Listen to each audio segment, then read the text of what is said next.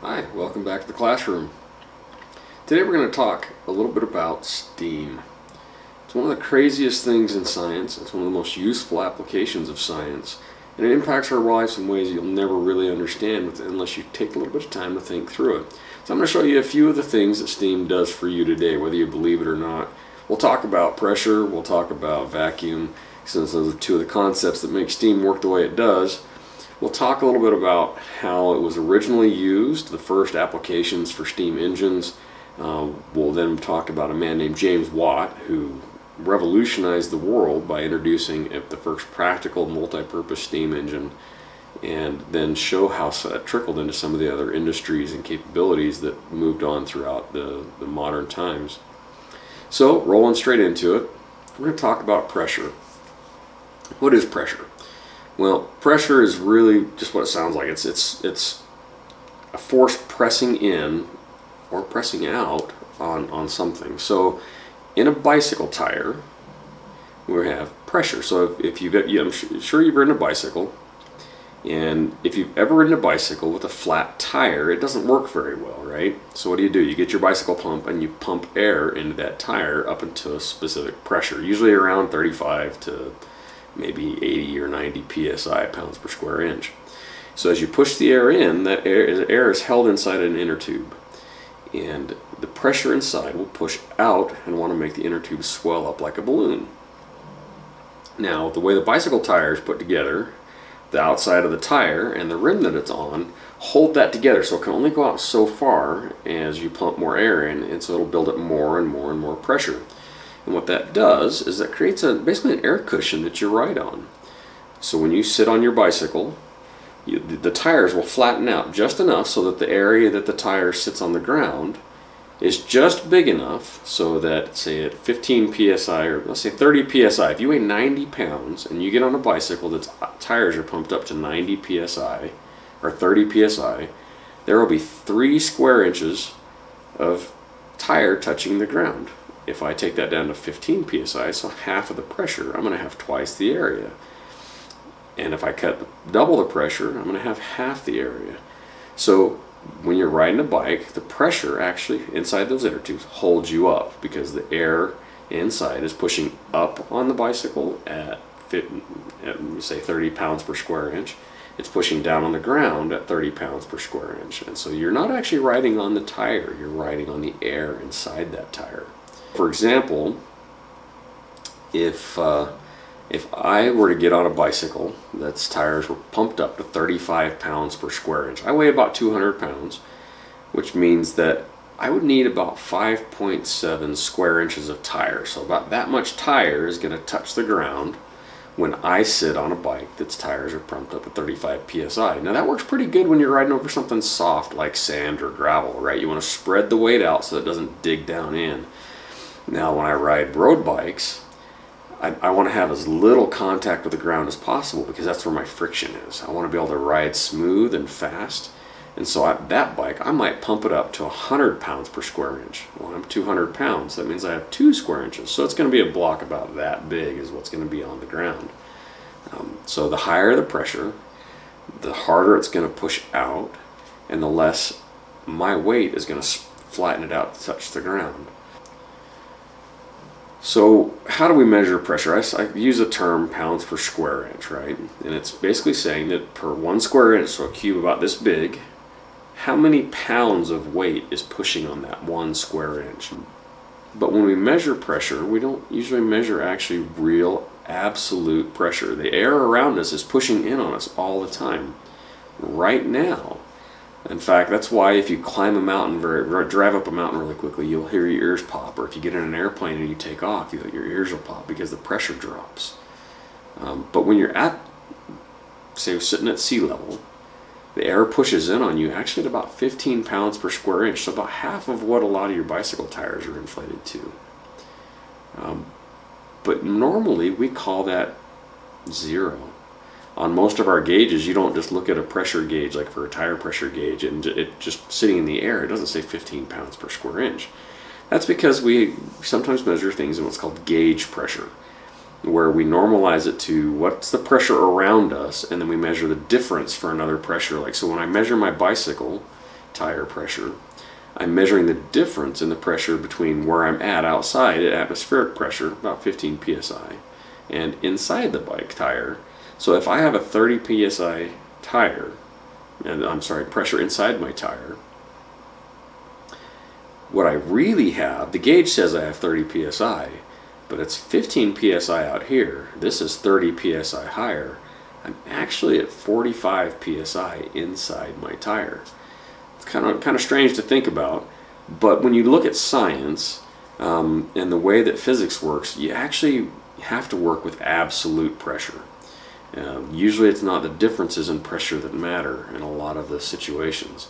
And so just keep in mind that when you have something that says 0 psi, no pressure, like your tire gauge or the gauge on an air compressor, it's not actually 0. It's probably about 15. Now, that's going to vary based on how high altitude you are. Here in Utah, we're about 4,000 feet, 4,500 feet altitude, depending on where you're at. And the pressure here is actually a fair bit lower than the pressure down like in Los Angeles or San Diego, where you're right on sea level. I'll give you another example of that later with how different it is at Everest, to the peak of Mount Everest, the pressure there versus the pressure down low. Now, it's not a really big deal that gauge pressure, what you measure with your gauge isn't absolute pressure. Really what you have to do is you just have to know that that's what the gauge says, and then you have to know what your absolute pressure is. You just add the two together, and that's what you use to play with science. The important thing to know is just that there is actually pressure around you right now, and we're going to use that to help make steam do work for us. So, give you kind of a ballpark of what some different pressures would look like. In the deepest part of outer space, where there is literally nothing, well, it's not true, there's never nothing, but there's just a handful of atoms of like hydrogen and helium. And they're so far apart they don't even run into each other. There's not enough there to cause any pressure. And so outer space is what they call a hard vacuum. That is truly 0 psi. That's as much of a vacuum as you can get. Now, as you move in towards the Earth, where you get a little bit more atmosphere, the peak of Mount Everest, which is over 20,000 feet, I don't have the number with me at the moment, that pressure there in absolute terms is 4.8 pounds per square inch. It's a third of what the pressure is down at sea level. So for those people that are hiking to the top of Mount Everest, they're hiking up that steep hill, they're doing that with 1/3 the oxygen that you would normally have. By some of the original people who climbed it, like Hillary and Edmund Hillary and Tenzing Norgay, the first people who made it to the top of Mount Everest, took oxygen with them just so that they wouldn't die. Now at sea level, you're about 15 pounds per square inch. The real number is 14.696. It's a standardized number. But that actually varies a little bit. Have you ever heard about barometric pressure and the pressure dropping because of storms coming in? That's actually changes in that number caused by storms. So when you say that atmospheric pressure is at 14.696 at sea level, that's an average. And if a storm's coming in, it's going to be lower than that. If a nice warm sunny day is coming in, it's going to be a little bit higher. Below that number, below 14.696, we're talking about a vacuum where we have lower than the atmospheric pressure. It's going to want to suck air into it. When you go above that, you have higher pressures. And so one of the next steps up that I'll talk about is a pressure cooker. If you've ever seen one of these, it's a pan with a lid that screws on with a gasket. It has a little weight that sits on top of a vent. And as you heat it up, it'll start to boil, and it'll start to let a little steam out and rock the top of the cap. Well, the reason that they put that cap on it is that when you raise the pressure, it actually makes the water boil hotter. And at 30 pounds per square inch, so 15 pounds on gauge pressure, it raises the boiling point of water to about 240 degrees Fahrenheit, which is hot enough to kill almost all of the bad bacteria and everything else. And they use that for canning like vegetables and things like that, so they preserve and last long. It also makes food cook faster and sometimes makes it more tender. So pressure cooker, about 15 psi gauge, 30 psi absolute. A soda bottle that you buy at the store, what kind of pressure is inside that? Well, those can be up to 55 pounds per square inch. This, by the way, is why they explode if you shake them up and pop the top.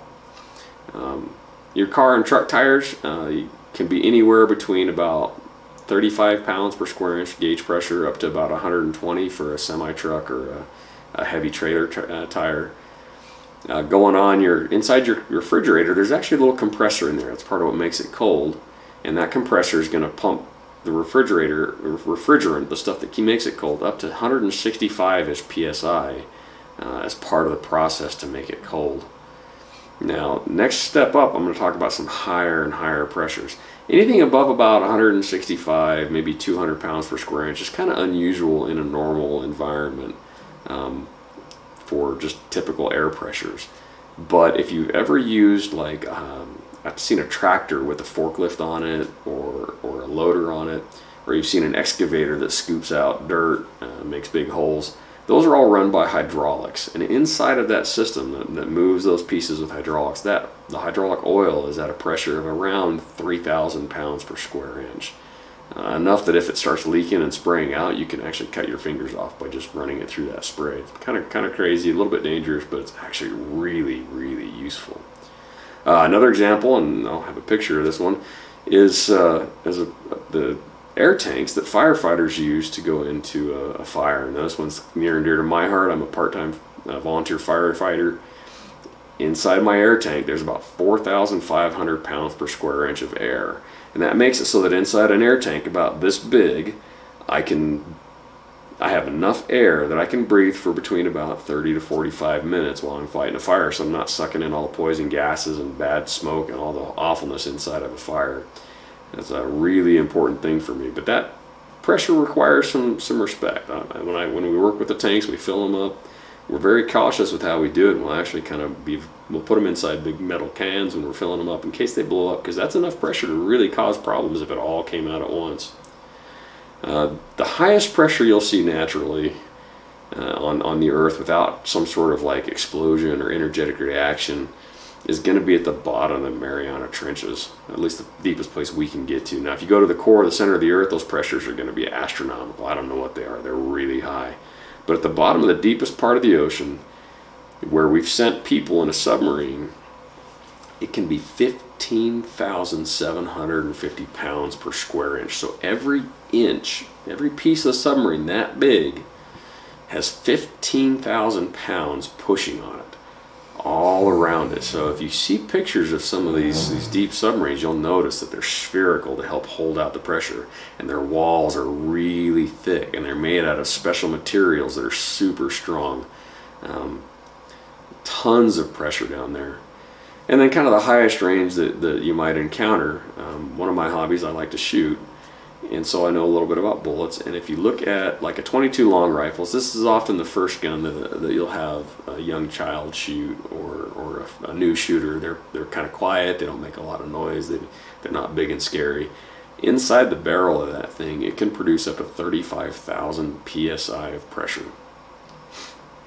If you get up to a large Magnum rifle caliber, that would be up to 65,000 psi. And I think the Army just adopted a rifle, a new one here very recently, that I've heard gets up to 80,000 pounds per square inch of pressure, so it can push that bullet very fast down the barrel.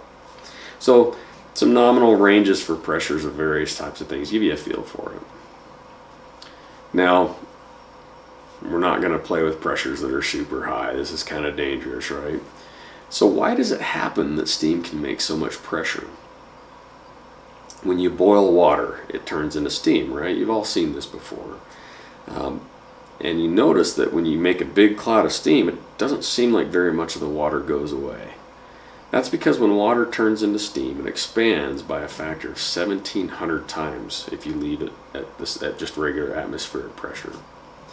So what that turns into is that about a teaspoon of water is going to turn into 2.2 gallons of steam. Now, if I try and squish that steam into a smaller container, what's going to happen is that more of it's going to stay water, but the water is going to get hotter and hotter, and the steam is going to get hotter, and the pressure is going to get higher and higher and higher. So as an example, if I could have a container that could hold the pressure, and I put water in it, and I could get it up to 300 degrees centigrade, so 3 times its boiling point, so it's about 572 degrees Fahrenheit. If I could get it that hot, the pressure inside of it would be 1,228 pounds per square inch. That's a lot of pressure. And if you look at some of the applications for steam, they'll actually do that. You'll be running pressures that are in that neighborhood. Now, I'll do a demonstration for this, and we'll switch frame to that here in just a second. But we're not going to be anywhere near those kinds of pressures. What we're going to do is we're going to drop a little bit of water inside of a tube, a copper tube that's been sealed on one end. I'm going to only put in about a teaspoon of water, and I'm going to stopper it up with a cork so that everything's stuck inside. The gases aren't going to come out. And I'm going to heat the water until it boils, and as it starts to boil, the pressure inside is going to build. And basically what I've got here is a pop gun. You're going to see the cork pop out, it's going to make a little bit of noise, and it's going to fly across the room. Alright, so we're here outside of Curious Minds classroom with a couple of random looking things on the table. I apologize, there's a little bit of wind going. I've got the windsock on the microphone. If you still hear it, it's just best I can do, timing being what it is. You might also hear some gunshots in the background depending on how directional the microphone is. That's the Sportsman's Ranch next to us that likes to shoot pretty much all day every day, so not a lot I can do about that. Hopefully it doesn't bother you too much. So I'm gonna go grab some safety glasses and we'll be right back. Alright, so I got my safety glasses on. Anytime you're working with pressure, you want to make sure that you have protective equipment on, especially around your eyes. If pressure releases suddenly, that's often referred to as an explosion, and it can send stuff flying all over the place, and the last place you want it is in your eyes. So always wear something in front of your eyes, and if you're dealing with high pressures, there's other safety measures you want to take into account as well. For this, eyeglasses or safety glasses are probably fine. I am deliberately going to send this thing flying. I'm going to hold it in a way that it goes someplace safe. That's why we're outside, is I don't want to be breaking anything in my house. Now the way this works, it's not going to go really far, it's not going to go very fast, but safety is safe. Patent that quote. Alright, so I'm going to take my copper tube, it's sealed off the end, nice solid tube down the middle. This will hold several hundred PSI if I go to pressurize it. I'm not going to generate anywhere near that much pressure. I'm going to put down the throat of it just a few drops of water, maybe a teaspoon, and I'm going to cork it up as tight as I can get that cork in there. The tighter the cork, the more pressure will build before it comes out, and the louder the pop and the farther the cork will go. So that's wedged down in there nice and tight. Now you can do this over your kitchen stove. I don't recommend it because you're probably going to send this flying somewhere in the kitchen where there's glass or other things that are sensitive and break them. Your mom probably won't appreciate that. If you decide to do this experiment, I recommend using something like a torch or camp stove outside where there's plenty of room for it to go. And always remember, steam is hot. Steam is always hot, and it's always hot enough to burn you. And the thing that gets the water hot enough to make steam is hot. You must have some way to hold it without getting hot. This copper pipe, if I heat it on this end, isn't going to get hot enough up here to burn my fingers. So I'm going to use a pair of pliers to hold on to it. So we'll hold it in this direction, we'll heat the end where the water's at, and see what happens. So I'm going to go ahead and light my torch. And we'll start heating the end of the pipe here. As it heats up, you'll hear it start to kind of pop and sizzle a little bit. You might not hear it on the camera. That's a clue that it's starting to boil that water. And then it pops and out goes the cork. You see a little steam escaping the pipe now. That's all there is to it. Steam-powered pop gun. Alright, hope you enjoyed that. So, what's the opposite though of pressure? And it's a vacuum. That's when I suck all the molecules out. I don't have them. The pressure actually comes as the molecules in the air run around. They're always moving. Everything in the universe is always moving. And what happens is as a molecule moves through the air and it runs into something, it bounces off. Now, if you've ever run into your brother and bounced off, you kind of notice that both of you end up recoiling off. If the air molecule comes in and hits my hand and then it runs back, bounces off that way, it's actually going to push my hand that way. But sitting here, I've got air molecules sitting this way, pushing my hand that way. I've got air molecules coming this way, pushing my hand that way, and they kind of cancel each other out, right? And so I don't feel that pressure, but that pressure is really, it's just the air molecules going in random directions, running into things. If I take all those air molecules out, I don't have any pressure left. And that's why in outer space, that's hard vacuum, zero pressure. Now, what does that do? So a couple things that you'll see around that use a vacuum. First, a light bulb. Now these are actually getting kind of rare. They don't use light bulbs like this too much anymore. They mostly shifted to LEDs, but these were super common when I was a kid.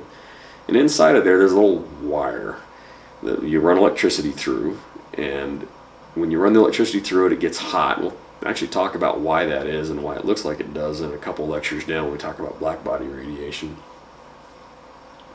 But the problem is, if you get a metal hot and it's in the atmosphere where there's oxygen, the metal's going to react with that oxygen and it's going to rust and it's going to fall apart and you're going to blow up the light bulb.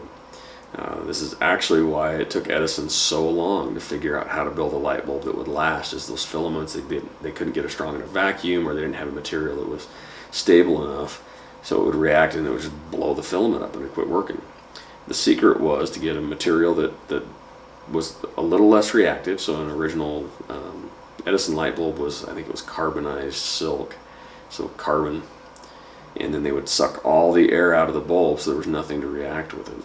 Now they use tungsten wire because it's a little more heat tolerant, lasts even longer, makes it brighter. You can get it hotter, so it makes a brighter white light.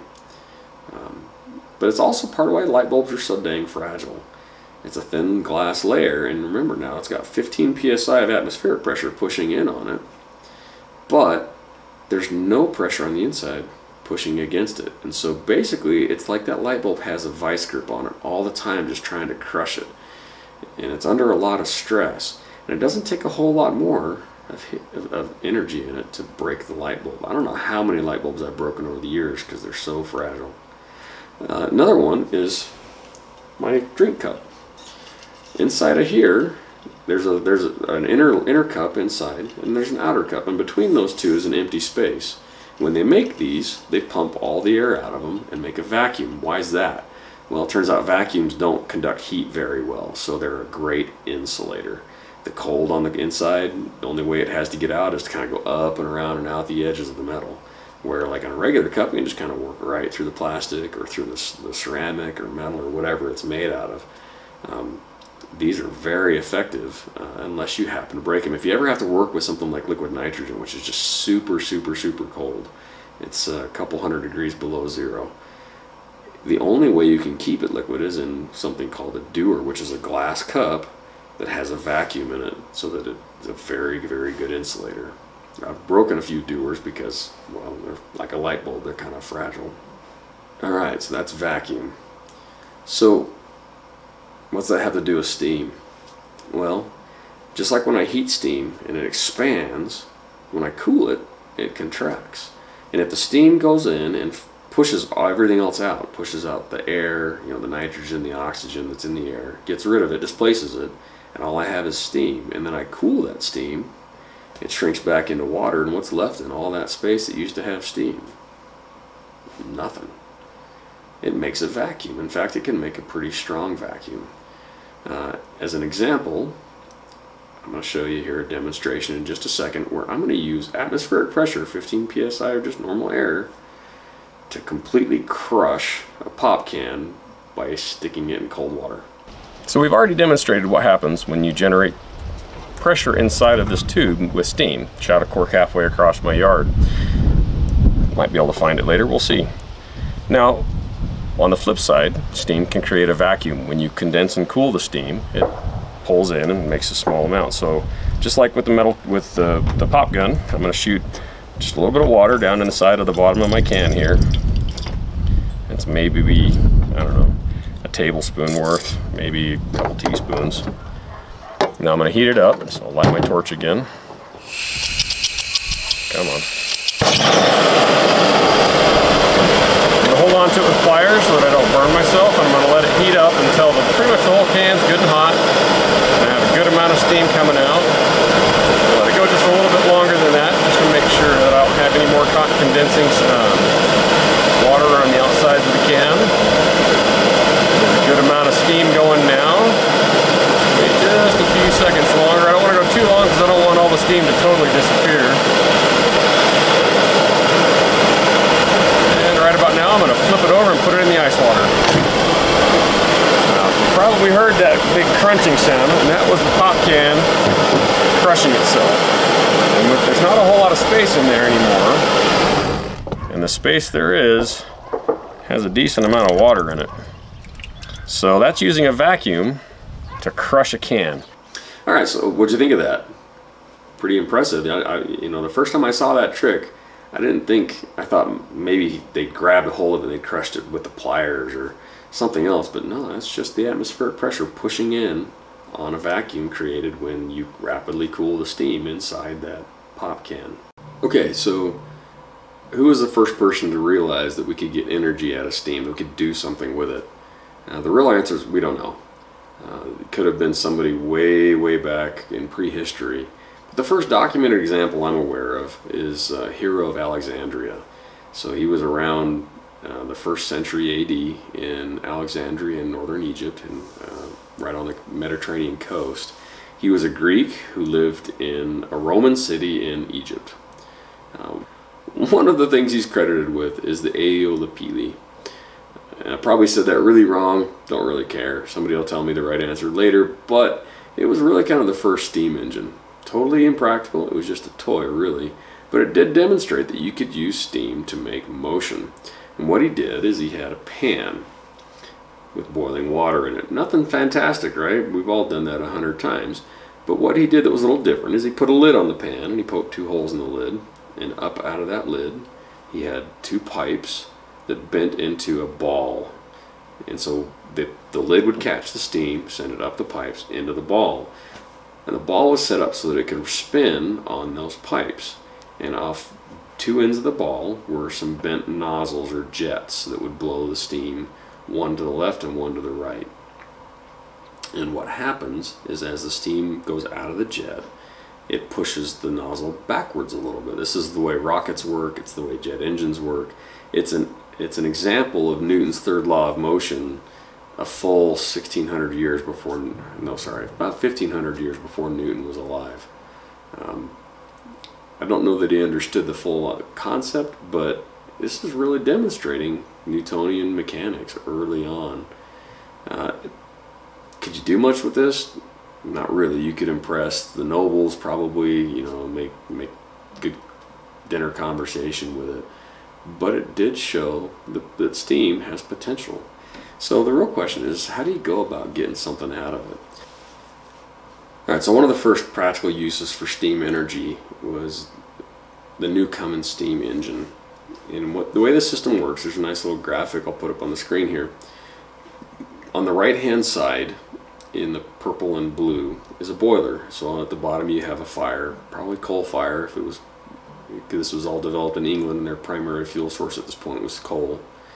Heating water in a boiler, and you can see it's a little insulated around the outside edges of it. That's to keep as much heat in as you can because you don't want to waste the heat. The heat's just your energy. And as it generates steam, a valve opens and it goes up into what's called the cylinder. That's that kind of fork shape going up the side, and it's actually a round piece. The flat part, or that kind of T-shape moving up and down, has a flat round piece called a piston that basically plugs the end of the cylinder.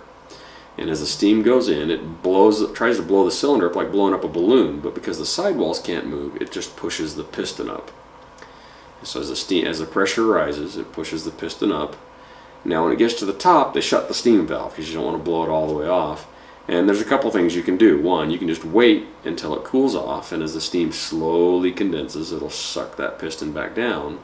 It's really slow, it takes a lot of time. A faster thing to help is they'll open another valve, squirt some cold water into it, just like we did with the pop can when we were crushing the pop can. So they squirt the cold water in, the steam condenses, creates a vacuum. You get 15 psi of pressure on the top, 0 psi on the bottom of the piston, and it just pushes that piston right back to the bottom. When it gets to the bottom, they close the water valve, they open up the steam valve, and they start the process over again. In early versions of this, they would actually have a man whose job was to close one valve, open the other, close, open, all day long. The only real application for this, though, was pumping water out of mines or pumping water to go fill a reservoir to drive a water wheel, because the rate at which it went up and the rate at which it came down were different, so it kind of ran herky-jerky and it was really slow.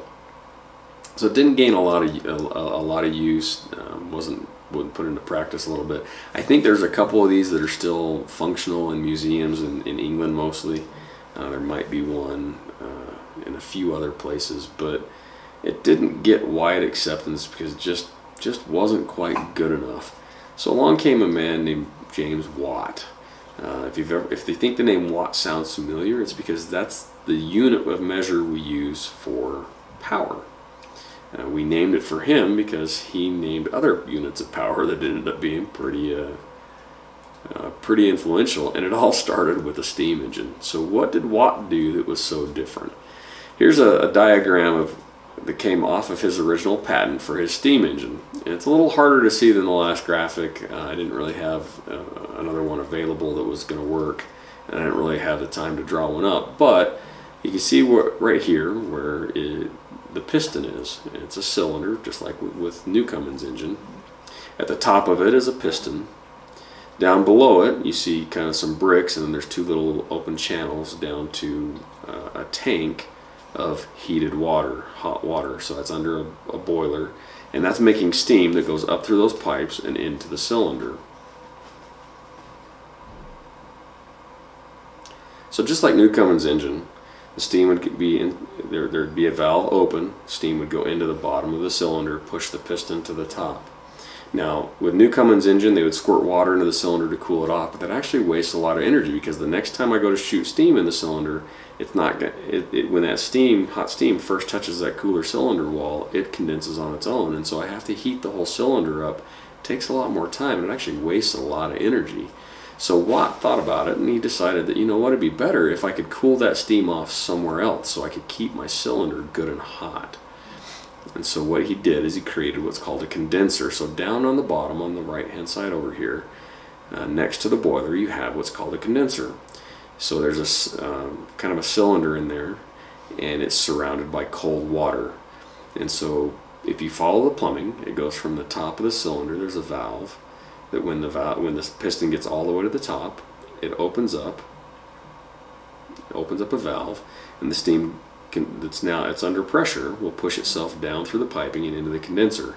Now once that hot steam hits that cold condenser, it cools off very rapidly and it condenses. But remember, what happens when steam condenses? It makes a vacuum, and so it's going to pull and suck all the rest of that steam out very rapidly. And as the rest of that steam condenses, it makes more of a vacuum until it's just sucked all that steam out and converted it down into water over here in the condenser, and my cylinder is still good and hot. Well, I created a vacuum. What's that going to do to my piston? It's going to suck that piston straight down. So what does the condenser do for me? One, it makes it so that I can cool the steam very quickly. I can keep that water nice and cold, especially if I have a water source like a stream or something, or a lake nearby. And I can also raise my piston very quickly, because I'm not having to reheat the cylinder. So I can now make my piston move up and down at a much more regular rate, and suddenly my steam engine is suitable for things like powering weaving machines or machining equipment, or again, he still used it for pumping mines out. Now we'll talk about some of the applications here in just a minute. But this was the original patent. Now he didn't stop there. You still had a little bit of a problem. One of the challenges you run into with Watt's original engine is that even when you create a really strong vacuum, you only have 15 psi pushing back down on the piston to make it go to the bottom. If I'm trying to lift something really heavy, or if I want to lift it very fast, I don't want to push hard on that. I don't want to wait, or say if I wanted to lift up some very heavy thing, if I can only push 15 pounds per square inch, and I need to lift it, 1,000,000 pounds, I need lots of square inches. So I have to have a huge piston. He and his team thought about it. They spent some time thinking and working with it, and they created what's called the dual action steam engine, or dual action piston. And so what they do, here's a graphic animation of it, is you inject steam on one side of the piston, and you blow the piston one direction. And then you shut off that steam, and you open another valve so that the steam can get out, and then you shoot steam in the other side, and it drives it back. And so you have this game of opening and closing valves, pushing the piston back and forth and back and forth. When you think about most modern steam engines, when I say modern, most steam engines that you might actually have seen in person, this is the way they're built. If you look at a train, an old steam engine train, you'll have the drive wheels, and they'll usually be the big ones kind of right in the back of the engine. 1, 2, 3, 4, kind of depended on how big the steam engine was. And they will be connected by these long rods to a cylinder. And that cylinder is not always very big. And if you watch video on YouTube or anywhere else of a steam engine running, right where that cylinder is at, you'll see steam puffing out constantly. So don't bother cooling the steam off. You just shoot it out in the air and let the air cool it off. It's not your problem anymore. When you do this now, I can push on that cylinder with more pressure, and I can push on hard. I can lift heavy things. I can move it fast. In fact, you can make these things turn much, much, much faster than you ever could with the original Watt design, and way faster and way more smoothly than you could do with the Newcomen design. One of the last innovations was a way to transition from this up, down, or left and right motion into round circular motion, because that's more what we do, right? We make wheels go around. On a locomotive wheel, you'll notice that they've tied that rod to the top of the wheel, and as it pulls to the right, it makes it come down and around. And when it comes down here, it pushes to the left, and it comes back around. And that kind of reciprocating motion like that ended up in steam engines, and then into modern internal combustion engines. Super innovative thing that really changed the world for us. All right, so where did we start for applications? Watt had to sell this to somebody to get money to invest and use to develop further, and frankly to pay his bills. Well, the big application at the time was coal mines. So in England especially, all the coal mines are down below the water table. And what that means is when you dig a deep enough hole and you leave it there, it's going to fill up with water up to where the level of the water table is. It's kind of hard for miners to dig coal when they're having to stand in water. Scuba hadn't been invented yet, and it's still kind of a waste of resources to try and dig with air tanks on. So what they did is they would create these treadmills, and what it was is, if you've seen like a hamster wheel, right? When the hamster gets in the wheel and he just runs on it and it goes around and around and around, keeps the hamster happy. Well, it turns out hamsters weren't the first ones to do that. They'd make treadmills, and they'd have to have people or donkeys or horses constantly walking in these treadmills to run a pump. And in the picture here, it's a donkey, and you'll notice that he's on this circular mouse wheel. Across the middle of it is a beam, and on that beam's a rope. So as the donkey walks, that rope is on the end of a bucket that's down in, and the donkey will walk, and it'll wind that rope up and pull the bucket up out of the mine. And it gets to the top, you dump the bucket out, and then you turn the donkey around, he goes back down, you drop the bucket back down to the bottom of the well, and you just keep doing that over and over and over again. These mine owners had to maintain huge stables of horses, because you can't make a horse or a donkey or a human work around the clock. And so if you needed 15 horses at a time to pump the water out, you needed probably 45 horses, because you needed 3 shifts of them so that the horses could go rest, so they could eat, so they could sleep. Pretty expensive. Well, one of Watt's biggest innovations was he decided that he needed to be able to market this thing to the mine owners in terms of numbers they understood. And so he came up with the unit called horsepower. He sat and he calculated how much water could a horse lift out of a given depth per hour or per day, I can't remember exactly, per unit time, without wearing itself out, right? You know, a horse can generate a lot of power in a short run. If you've ever watched horse racing, they can go fast. But if they go fast for very long, they end up wearing out. So if you want a horse to ride a long day, you're going to walk him kind of slow. So at that rate, how much work could a horse do? Figured that out, did the same kind of calculation with his steam engine, and he would label his steam engine as being a 5 horsepower. So this thing could do the work of 5 horses. And then he could go to a mine owner and say, that stable of 45 horses, I can replace that with 1 machine, or 2 machines, or 3 machines. And oh, by the way, you don't have to have the stable hands, you don't have to buy the food, you don't have to clean up the manure. This thing will work all day, you just got to feed it coal and water. It took off. The mine owners couldn't get enough of it. And it wasn't very long before people found other applications for it. So they were running water pumps for fire engines. I've seen some graphics where there's a fire crew responding to a fire, I think in New York City, where they're careening around a corner with 6 horses pulling a steam fire pump that's going to go pump water out of the Hudson River to put out a fire, and it's shooting sparks and flames out of it. Fight fire with fire, right? That's the way they did it.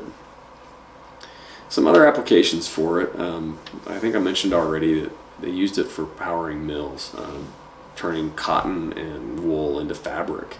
You know, spinning yarn into thread and weaving thread into fabric was a very labor-intensive process, and it wasn't really consistent, right? The kind of fabric, like the shirt that I'm wearing, would have been something that was almost impossible back in the day. And even if it were possible, this is the kind of thing that a king would have worn, not some random dude like me. That is all possible because we could mechanize and we could make it happen on a machine that was turning at a regular rate, that didn't need a lot of maintenance and babysitting. I didn't have to have, you know, have it on a river by a water wheel. I could put it other places. Machining and milling parts and pieces, right? If I need to make a custom piece for a machine, I need machines to do that.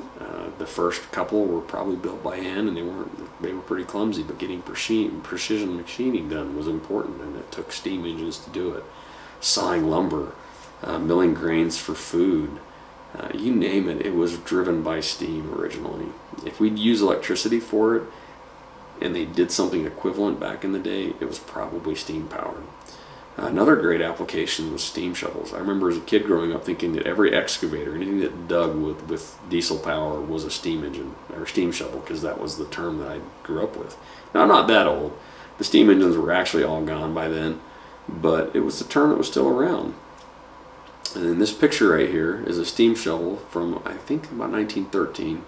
It's digging up the Panama Canal, which, if you don't know much about it, go look it up. The Panama Canal changed the world and changed transportation around the globe in ways that are just impactful even today. It would never have been possible without the steam engine. That boulder that steam shovel's holding up right now is, I don't know how many tons and tons of rock. And prior to a steam shovel, the only way you're going to move that thing is blasting it to smaller pieces and hauling them out chunk by chunk by chunk. It would take forever. Steam shovels dug the Panama Canal. They built railroads and highways. They dug mines to produce the copper and the iron and the tin and the lead for the materials that actually drove the Industrial Revolution. The steam engine created the materials that made steam engines, right? It was one of these things that just made, you could move in a day things that would have taken months and years before.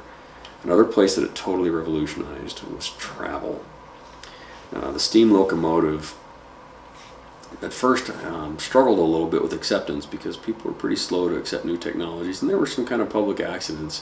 When you overheat a boiler, it tends to do bad things, especially if it's not built well. It can explode. If you want to see something interesting, YouTube what happens when the pressure relief valve fails on a water heater and the water inside gets too hot and explodes the water heater. There's some YouTube channels, and I think Mythbusters did an episode on it. Boilers on trains and trains and boats and other applications of steam engines would do that if you didn't take care of it right, if you didn't maintain it right, if it wasn't built right.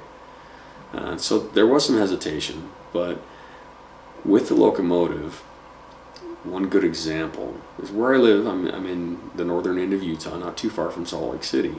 And when the original pioneers moved here, it was by ox cart and wagon, and it would take months of arduous journey. You basically walked every step of the way, and you thought really hard about everything that you were going to bring, because it had to fit inside of a wagon that was smaller than the bed of my pickup truck for you and your family of, 5, 6, 7, 8 people. You really couldn't take much with you. Oh, by the way, in that had to be all the food for several months for you and your family. Really, really tough journey, and tough people that made it. Well, not too long after, in the 1860s, the Transcontinental Railroad was built. Late 1860s and 1870s. After that railroad got put in place, that trip that used to take months, you could do in a week. And during that week, you're sitting on a train. You're not walking, you're not hauling. When it used to take months and months to move goods from one side of the country to the other, I could do it in weeks. Prior to the railroad, one of the most precious commodities here in the Midwest, Mountain West, was iron, because it was so heavy, it was hard to move, it would take forever. They would burn down old buildings and old wagons just to recover the nails and the fittings and brackets so they could reuse those and have a blacksmith turn them into something else, because you just couldn't get iron. When the railroads came, I can move cartloads of it, I can move train loads of it. Suddenly simplified things. Steamships and boats, for the first time in history, sailors weren't subject to the winds. You could go with the direction you wanted to go, whether it was upstream, downstream, didn't matter. You just turn the steam up a little bit and off you go. Really revolutionized travel in ways that the only thing that has come close was the invention of the jet engine and modern air travel. The last place where steam has totally impacted everybody's life, I guarantee you that you are currently right now benefiting from steam. Almost all the electricity generated around the world is done with steam. You might think, well, no, it's nuclear power, it's coal, it's natural gas. No, all of that pretty much is steam. What they do is they use those fuels, whether it's coal and natural gas or a nuclear reaction, to get hot. And they take that heat to make steam and then blow the steam across the turbine that spins and makes electricity. This picture is a picture of a power plant, and I remember thinking that anytime you saw that cooling tower like that, that was a nuclear power plant, because of some of the media when I was growing up, and you may have experienced the same thing.